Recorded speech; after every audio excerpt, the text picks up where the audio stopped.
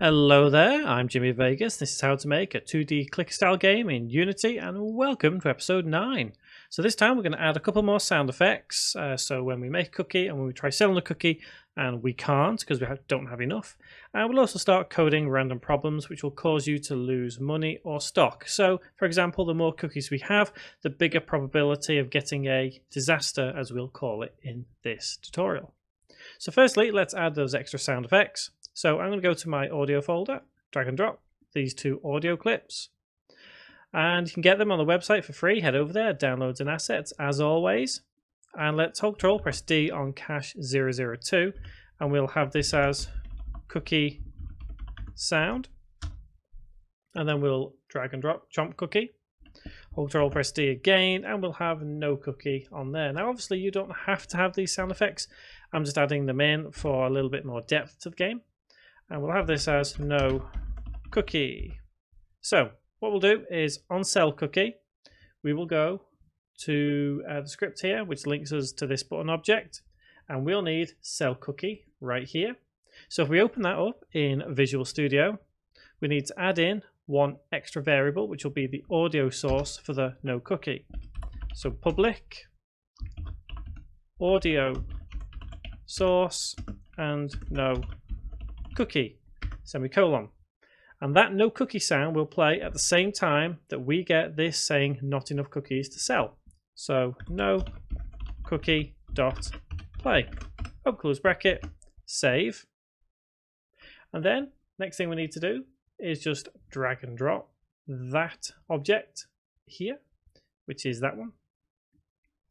Next, when we have make cookie, again, button object, and it is a main button click, which is this one right here. So if we go in here, an extra variable, so public audio source cookie sound, semicolon, and whenever we click it, we want cookie sound dot play.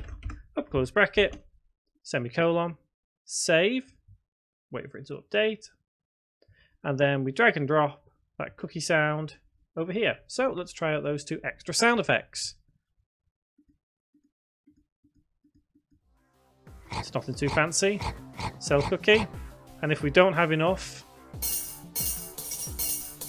perfect. So now let's start looking at coding these disasters, and this is where the coding gets a little bit tricky, but it gets a lot of fun because there's so many different things that you can actually come up with to create this.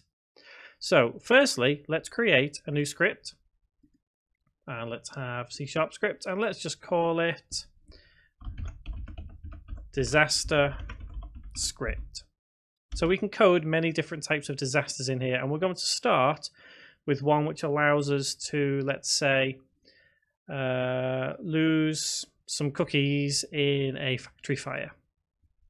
So for this, we're going to get rid of void start and any annotations. We don't need them. Now, I'm thinking we'll need about 4 or 5 variables. So let's start with this one. Let's have public and game object, and firstly we'll need the status box, because that status box is going to say that we've lost so many cookies in a fire. So status box semicolon. Next, what we're going to do is we're going to have to perform a check to generate a number of global cookies. So what we'll need to do is we'll call it cookie check for now. So public, and we'll have it float because there is a possibility that it will be a decimal number, and we'll call it cookie check. So this number is going to be a way of determining a number that we can use to reference against a chance of disaster.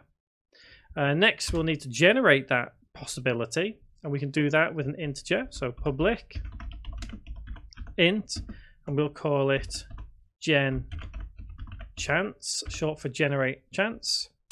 Next, what we'll need is a bool to say whether we are currently in a disaster or trying to generate a disaster or not.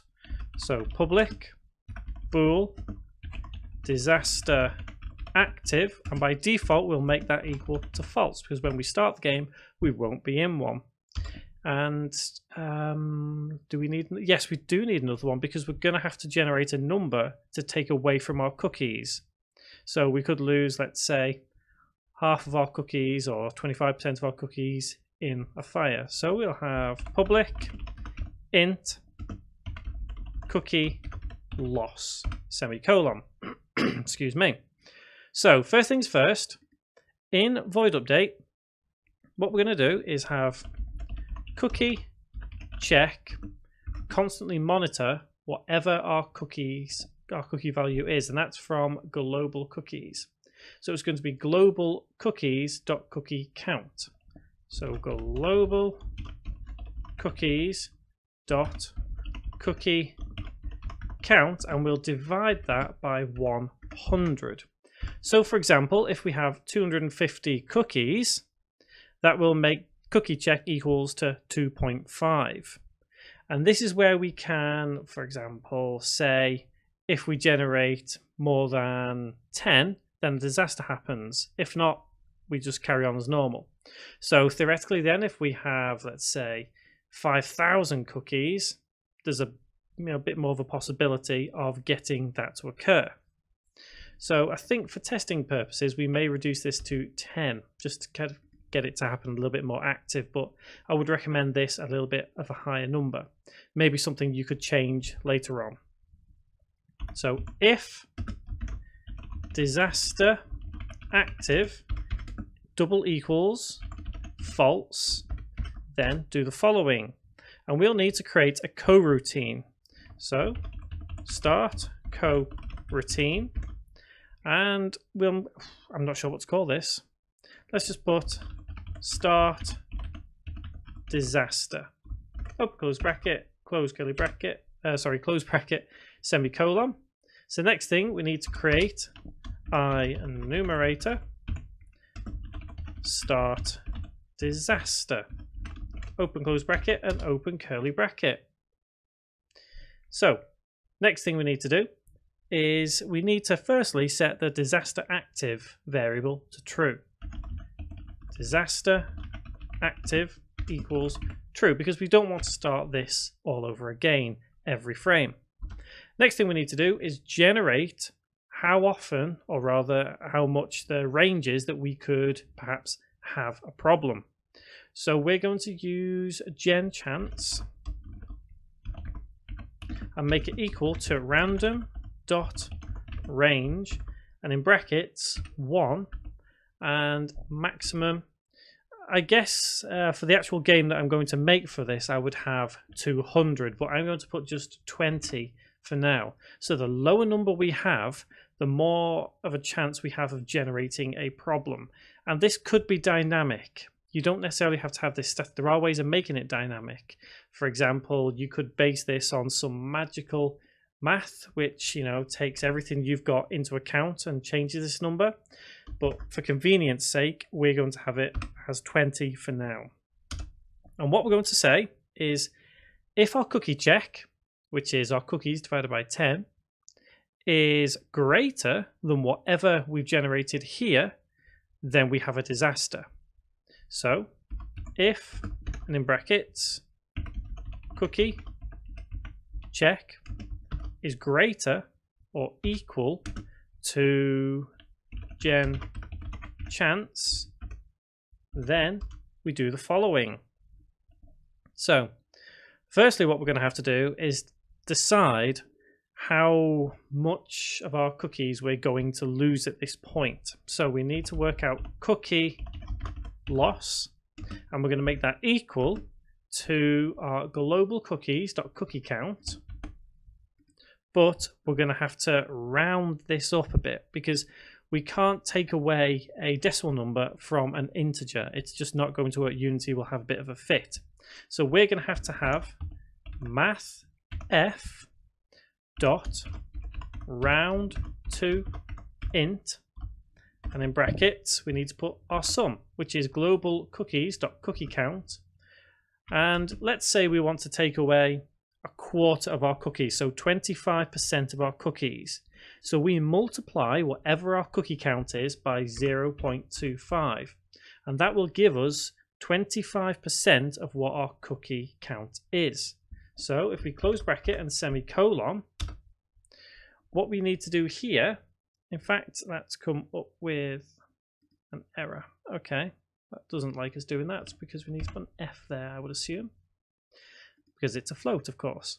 So it's going to round. So if we say we have 10 cookies, that is going to take 25% of our cookies, which is 2.5, and round it to its nearest whole number. So if it's a 5, it'll round it up. If it's less than 5, it'll round it down. So in this case, it's going to take 3 cookies away from our 10. So next thing we need to do is, let's say, like we have, if we don't have enough cookies, we want it to say that we've lost so many cookies in a factory fire. And obviously we're going to be using some UI here. So we need to have using Unity engine.ui in the namespace. And this status box is the one we're going to work with. So status box dot get component, and in spiky brackets text, open close bracket dot text equals,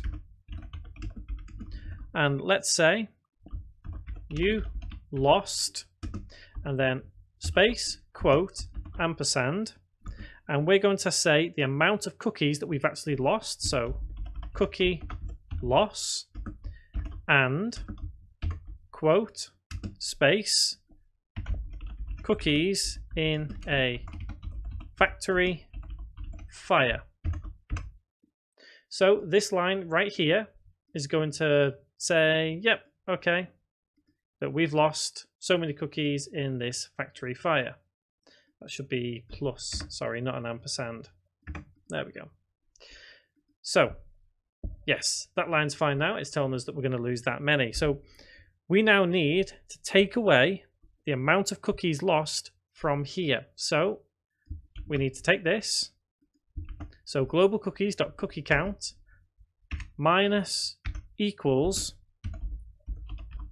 cookie loss, semicolon. So it will take it away. At this point, we want this to kind of linger for, let's say, 3 seconds. So yield, return new, wait for seconds, and in brackets 3, because with the selling cookie, if we don't have enough, it displays it and then instantly animates it, so it's only a quick glimpse of what it says. This way we have this on screen that little bit longer. So after 3 seconds we'll play the animation which makes it fade away, and that is status box dot get component spiky brackets animation open close bracket dot play, and brackets and quotes, I believe it is status anim. Yes, it is. That's the name of our animation. So status anim quote close bracket, and after this what we need to do is basically close our if statement. So that's all that's going to occur here. That's all we need. If the disaster happens, that's all we're doing. We're taking away from our cookies and displaying a message. And regardless whether this happens or not, we're going to wait an extra 10 seconds. So yield, return new, wait for seconds, and in brackets 10, semicolon. Now this number can be any number you want at all. Obviously the lower the number, the more frequent you could get a disaster. The higher the number, the less often you're likely to get it. So if you set this to 100, this will only run once every 100 seconds, whereas at the moment it's going to run every 10 seconds. So after we've done that, what we need to do is set disaster active back to false, semicolon, and save that script. So you can see the process of what's going on here. We're going to a little calculation to say, you know, is this cookie count greater than what we've generated as a possibility? If it is, then let's take away some cookies in a fire. So let's go back to Unity, make sure it has a bit of a think, and everything seems okay. So now we go to game object, create empty, and we'll have this as disaster object. And next thing we need to do is drag and drop that disaster onto there, no problem. So let's set our status box, which is that right there. Is it status text? I think it's status text. Let's just check. Yes, it is. So now let's press play. And if we keep ourselves on disaster object, we can see our generated chance is currently 18. And if we make cookies, you can see our cookie check going up. So the more cookies I have, the more chance we've got of generating a problem. So at this point, if it generates less than 6, there we go. So did we... Yes, we actually lost cookies then, didn't we? So let's try this again. So let's see if it'll generate less than... Did it? There we go. So once again, we've lost. In fact, one thing I do think we need to do is we need to turn off and back on that cell cookie just in case, because I do think it may cause a little bit of a problem. So it might be wise after we've played our animation, which lasts for maybe a second. So if we take this line of code here, change it to 1 second, and what I'm going to do is turn off and back on the status box just in case. It's not going to make too much of a difference in a game like this. Not at all. So status box dot set active false, and then status box dot set active true, and save. So this is pretty much how you can code any disaster within the game. You know, there's no set way of doing it. There's no real problems that you could encounter as such doing this, but you just have to make sure that these are relative. So logically, when we're doing this should be about 100. This should probably be 200. You know, it's something you can work with. So in this case, if we quickly check this again. So I'm hoping to get to about 5, 6. Okay, so 70 cookies, and let's see what happens if we can generate below that. Hopefully, fingers crossed. Sometime today. I think it's generated the same number twice there. 13, very nice. So hopefully this time it's going to say something less than 13. Quite sure if it's there. We go. So yes, it's still working. You lost 21 cookies in a factory fire, and off it goes again. So excellent. This script is working perfectly now. So we leave this here for now.